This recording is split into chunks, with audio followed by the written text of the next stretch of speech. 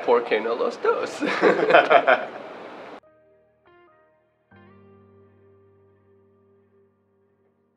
Hi, I'm Josh Vickerson. I'm a fifth-year web and mobile computing student in the Information Sciences and Technology department. Why did I choose RIT, or specifically IST? I chose RIT for the co-op program, actually. It is the single greatest asset, I think, that RIT has to offer. I actually originally started as a computer science major.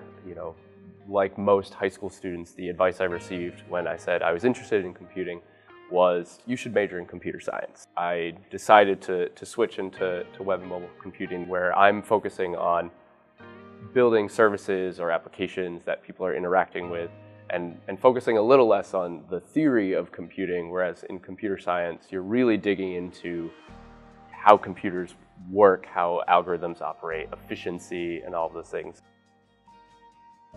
The faculty and staff in our department are great. They're really supportive. They are invested in their students. We're not so big that professors don't know who you are. They make themselves available on weekends, by email, after hours. They are incredibly helpful.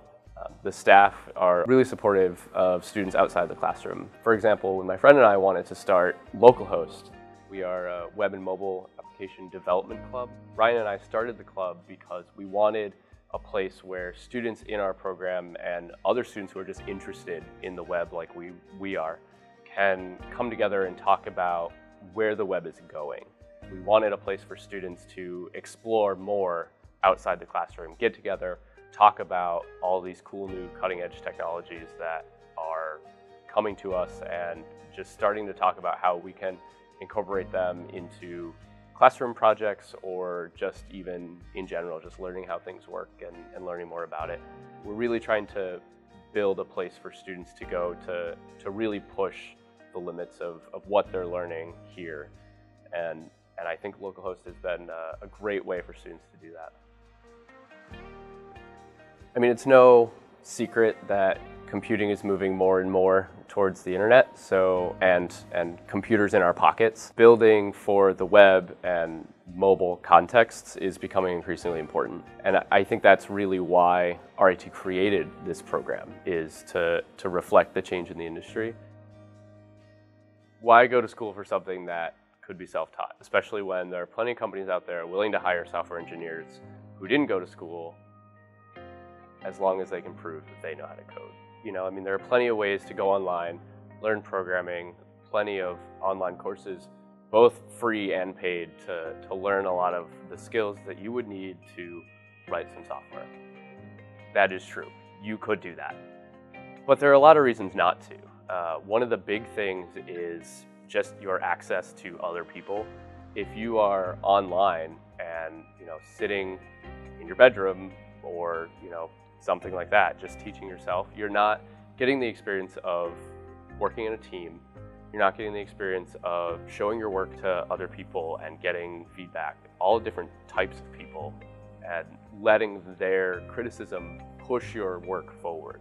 And that's really what you get out of a more traditional classroom experience. And then there are also a lot of reasons just to go to college in general that have pretty much nothing to do with your classwork. Just being part of a new community, the social opportunities that come with being a college student, you're not going to get by teaching yourself online. There's this concept that software engineers sit in a dark room and write code all day long. And sure, though, there might be a few opportunities like that exist, where somebody will put you in a cubicle and you can write code all day. But most software engineering teams today are working in teams. They're working in teams with lots of different types of people, including people who know almost nothing about writing code. And you really get that experience in a classroom. And if all you do is teach yourself how to code, then sure, you can write software. You might be really good at it, but there are a lot of other things that you're not going to have that a candidate who did come to school is going to have. And so I really think that you would be at a little bit of a disadvantage.